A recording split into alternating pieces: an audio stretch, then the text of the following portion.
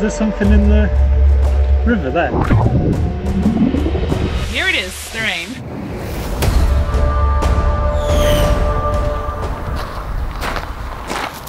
So I made it back to the car, got all unkitted and made my way back on the road, the next leg of the trip.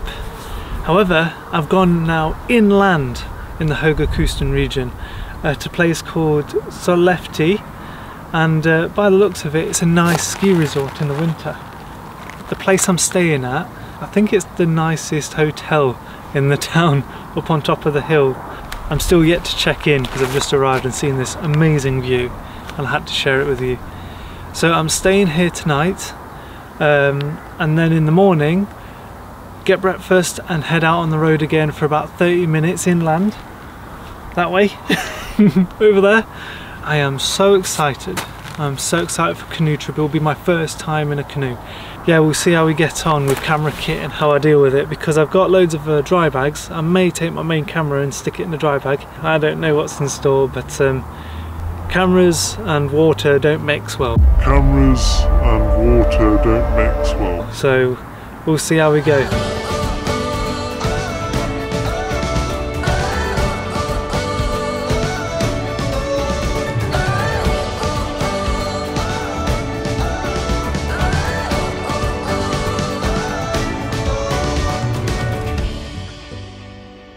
So good morning guys, I'm here with Micah from Resele Adventures. We're in Högakusten inland, so it's close to the high coast in Sweden, but a little bit more inland. And we're going to go do a bit of canoeing today. I'm just having a lovely bit of coffee. Thought maybe some coffee. And what have you got there?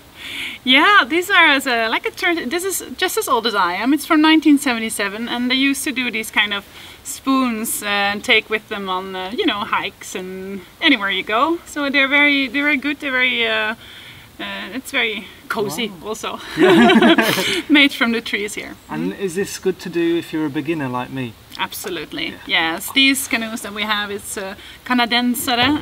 They are very stable, so it's very hard to trip. I don't think anybody ever managed to do it unless you decide to stand up upright in a canoe. That's not so smart. There's actually two roles when you're paddling canoe. In this canoe, one is the motor, so just has to paddle. Don't think, just paddle. Okay. And then there's one person that has to think a little bit more, because that's the one who is steering. And you can steer in different ways. You usually, when you paddle, you take your paddle and you keep your paddle quite close to the canoe, because then it takes you least effort. But if you feel like, okay, now I'm sort of running into a beaver or, or land, then you can brake. You paddle back. But if you want to do it a little bit more gentle, so you see, okay, we want to go this way, but we're going this way, then you can say, instead of doing like this close to the canoe, you can take a little bit longer, more broad, so then you can sort of steer a little bit easier. Then it was about time to hit the water. Try to get as low, stay as low as possible. Okay. Good job I know how to swim. Yeah, perfect.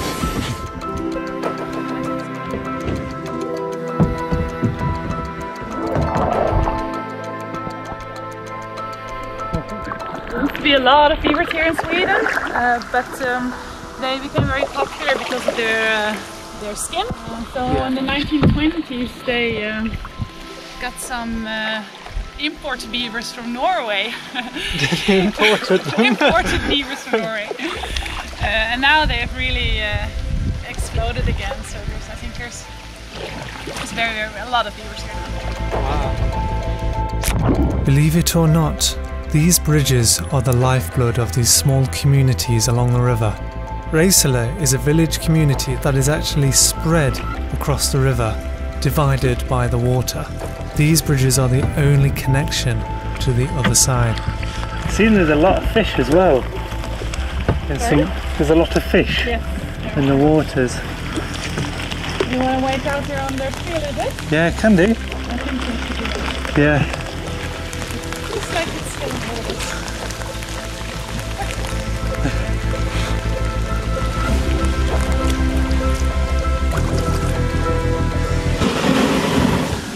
The forest grows very fast here, So we try to, but at the same time you want to keep the landscape open. So we try to work very hard at keeping the landscape open to make sure that there are cows and sheep grazing our landmarked hills there. Yeah. Because as soon as they don't graze there anymore, then the forest will just take it all over. back. Yeah. Yeah.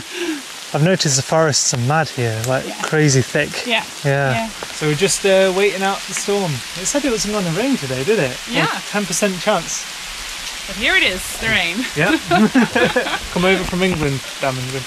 But it's quite nice also, I don't know. Yeah. It feels very outside. Refreshing, because it's been very warm recently. Yeah. Yeah, it's still quite pleasant actually.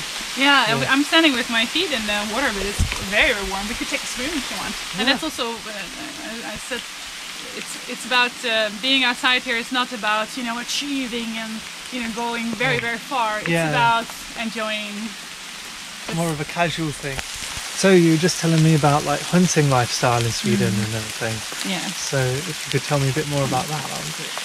Yeah, it's interesting because I come from Holland and I've been a vegetarian for 18 years of my life. Oh, that's quite a long time actually. Yes, quite a long time, from when I was like 11. Wow. And so I always thought, you know, that hunting is a little bit, I don't know, I didn't really like it.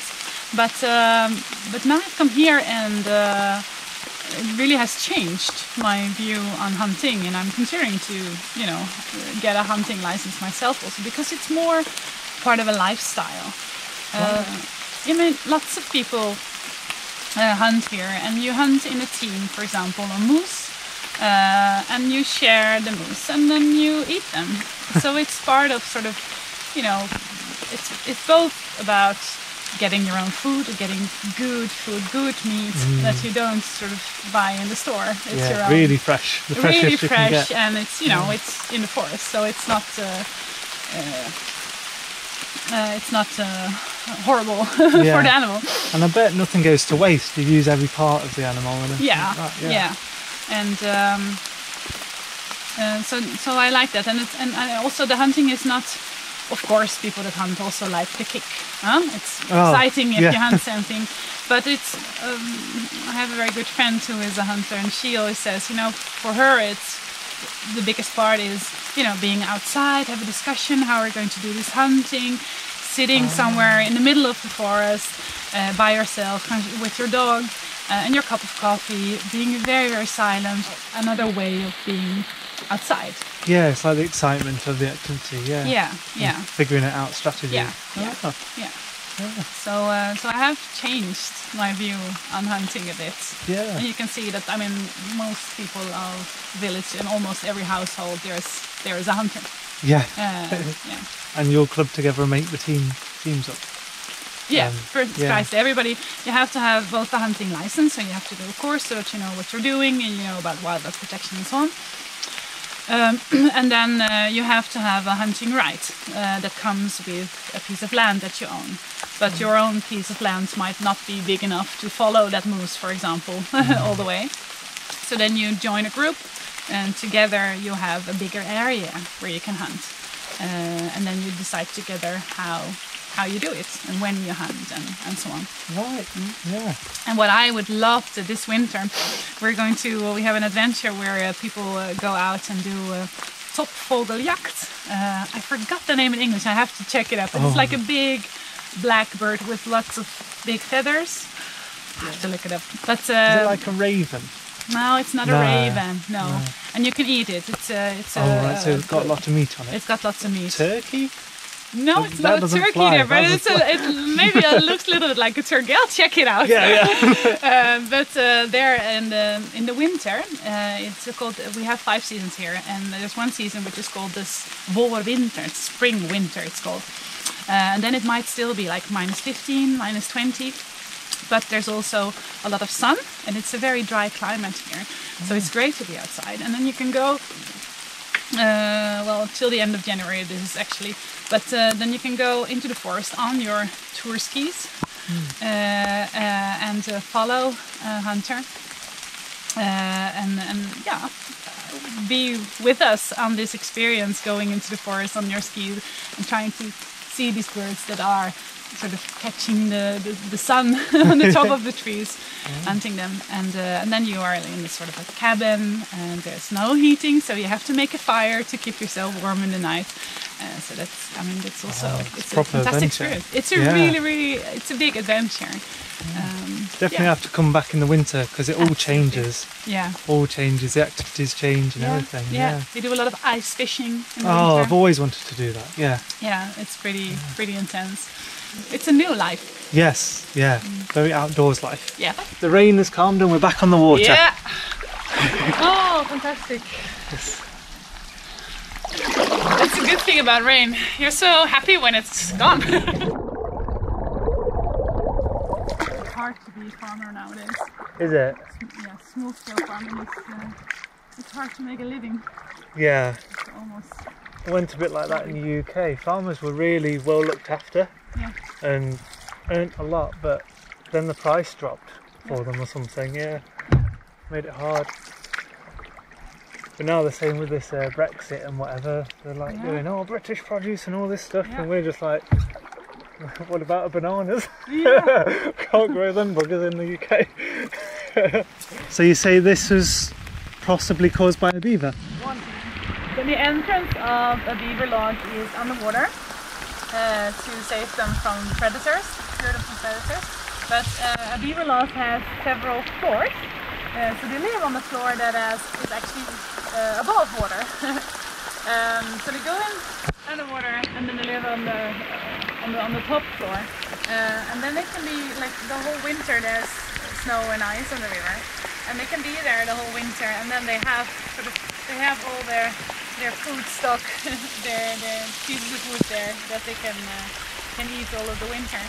So do beavers actually eat wood or not? Yeah. They eat wood? I don't know the word in English, but björk. It's one of the things that they eat here. They like the leaves and the fresh twines. It is quite impressive how big they can be. Yeah. They don't build dams here because it's too far. They can never sort of influence the course of this river. No. But we have in Högakusten inland some smaller creeks.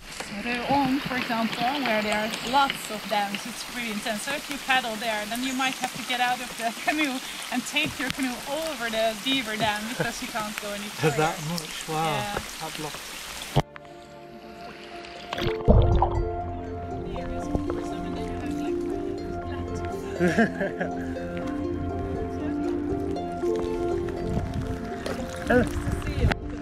Is there something in the river there? Yeah. On the top there? Yeah.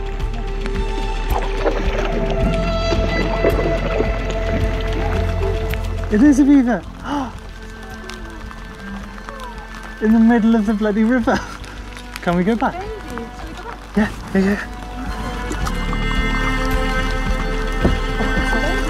Wow, it's so tiny!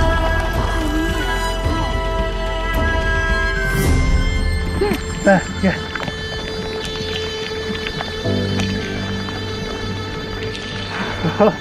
That's so cool! Yeah! Baby beaver! Fantastic! First time I saw a baby! Good wildlife spotting, Jack! Yeah! And I said it was no, it's probably just a branch or a stick.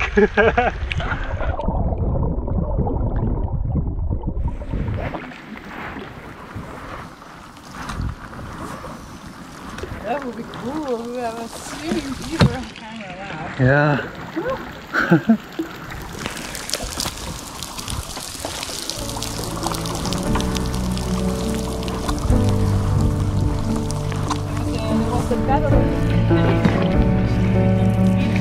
Yeah. Where do you want to be? On this rock bit or not?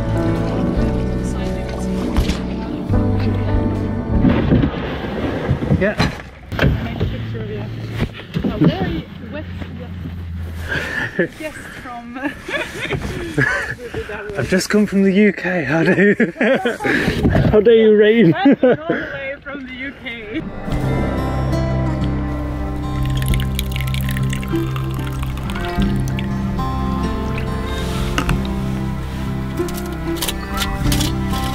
Let's try some? Yeah, thank you. So what's this? This is tunnbröd.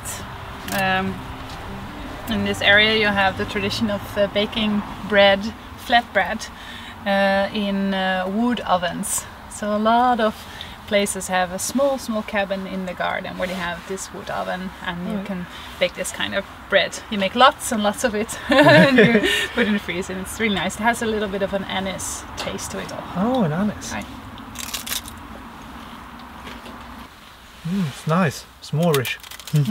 Make sure that there's lots of holes in it, make it very flat, and then you have a very big sort of a spoon, and then you push it in the oven, and then just like a pizza oven. Yes, like a pizza oven. Yeah, like a pizza oven. It's very thin, and there's wood fire on both sides in the oven, and you put it in the middle, and then you have to be really quick to get it out also before it burns. It does it really quick then, cooks really fast. Yeah, just I mean, maybe 15 seconds or something. Goes very quick. That's really quick. Or half a minute, something like that. But very quick. It wasn't long before the rain returned. This is what a 10% chance of rain looks like in Sweden. Let's just say I have now lost all faith in weather apps while I'm in Sweden. The flow rate of the river has picked up the pace. Tired and wet through, we headed back to base and indulged in some delicious food while we dried off. Oh, it smells gorgeous. Yes. It smells good. So, let's see how it tastes. So, we've made it back alive. Yes, we made it. Shame about the weather today. It did get torrential, but we still had fun. Absolutely, it was a Loads great day. of fun. Next adventure in the winter? Yes. Yeah? Yeah, we'll have to come in the winter and experience snow. Yeah. I say springtime is the best. Yes, spring, winter. So like February, March, it's fantastic. Oh, nice. Yeah. Okay. Great. Thank you. Give you a hug. What an extraordinary and fantastic day. We both experienced seeing our first baby beaver attempting to cross the raging river. By the way, this is what it would look like minus the rain in beautiful autumn. If you would like to experience what I do, then you can check out Wrestler Adventures in the description to plan your next adventure. Stay tuned to join the expedition. See you next time.